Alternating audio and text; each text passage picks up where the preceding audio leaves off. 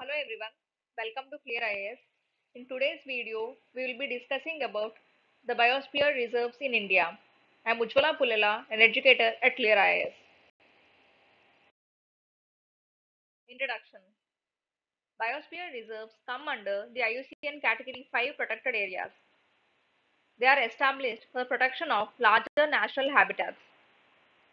Along with the flora and fauna of the region, human communities inhabiting the area are also given protection here. Previously, we have seen the videos regarding the important national parks and wildlife sanctuaries in India. These are established specifically for the protection of wildlife, and the human activities here are mostly restricted.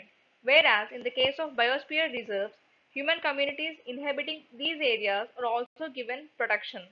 Also, another fact to remember here is national parks come under the IUCN Category 2 protected areas, whereas the biosphere reserves come under the IUCN Category 4 protected areas.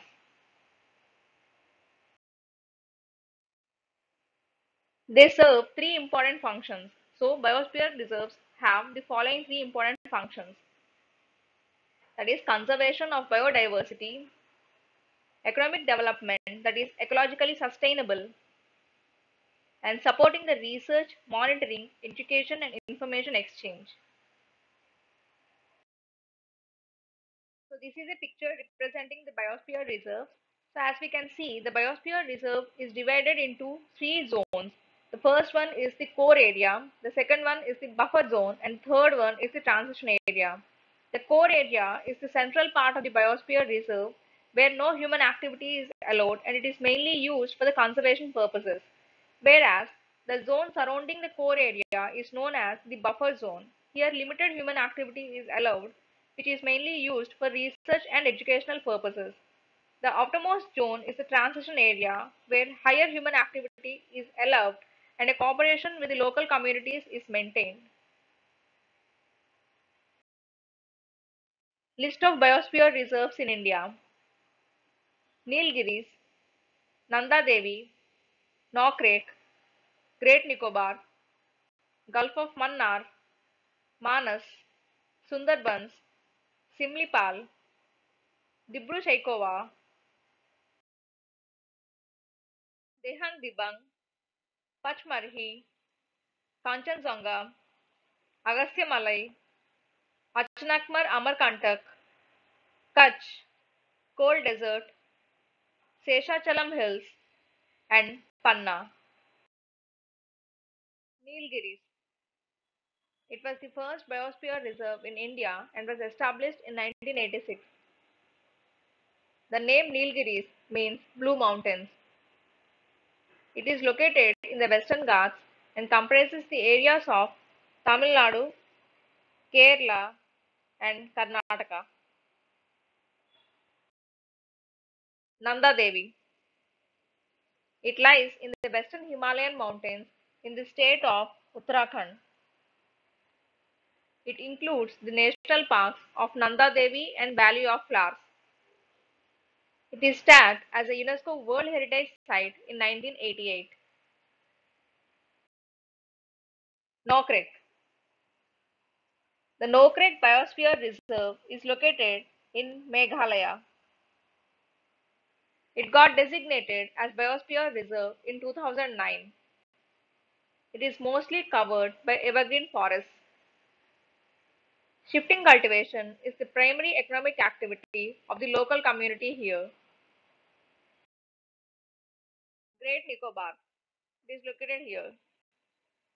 It incorporates the two national parks, namely Campbell National Park and Galathea National Park. A large part of the Great Nicobar Island is encompassed by this biosphere reserve. It was included in the list of UNESCO's Man and Biosphere Program in 2013. Gulf of Mannar. It is one of the richest coastal regions and is the first marine biosphere reserve in Southeast Asia. It is located in Tamil Nadu. The chief inhabitants here are Markayers who are engaged in fisheries. It was recognized by UNESCO in 2001. Manas. Manas Biosphere is located in the state of Assam. Manas was declared as a Biosphere Reserve in 1989. It is named after the Manas River which flows here. Sunderbans. It is the largest mangrove forest in the world and is spread over India and Bangladesh. It is named after the mangrove tree named Sundari which is found here. It is included in the World Network of Biosphere Reserves from 1989. Sunderbans are present in West Bengal. Simlipal. Simlipal Biosphere Reserve is situated in Odisha. It was declared a Biosphere Reserve in 1994. Simlipal derives its name from Simul tree which is present here. Since 2009, it has been a part of UNESCO's network of Biosphere Reserves. Dibru-Saikhowa. The Biosphere Reserve is situated in the state of Assam. It was designated as a Biosphere Reserve in 1997. The famous wetland Maguri Motapung Wheel is situated in this reserve. It is bounded by Brahmaputra, Lohit and Dibru rivers. Dihang Dibang. It was designated as a Biosphere Reserve in 1998.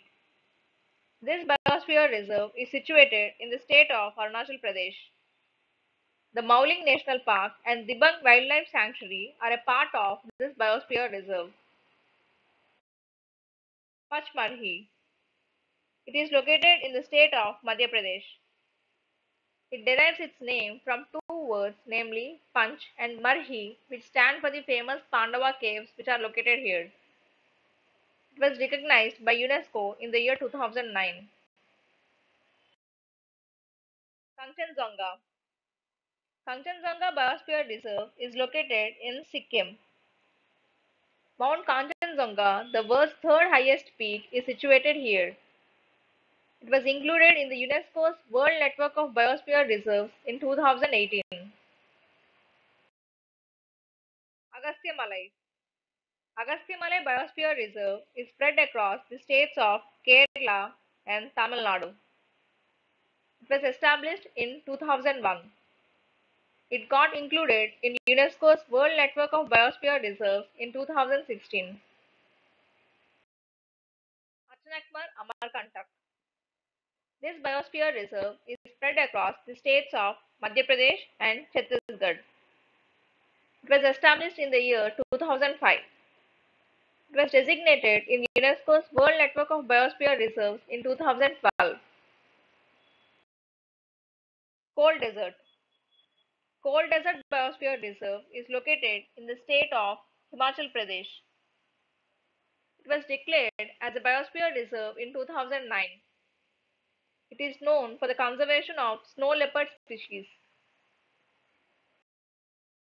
Seshachalam Hills. Seshachalam Biosphere Reserve is located in the state of Andhra Pradesh. It is Andhra Pradesh's first Biosphere Reserve. It was designated as a Biosphere Reserve in 2010. It has large reserves of red sandalwood trees. Panna. Panna Biosphere Reserve is situated in the state of Madhya Pradesh. Ken River flows through this reserve. It was notified as a Biosphere Reserve in 2011. It was included in the UNESCO's Man and Biosphere program in 2020. So that was a short video regarding the Biosphere Reserves in India. I hope it could help you in some way.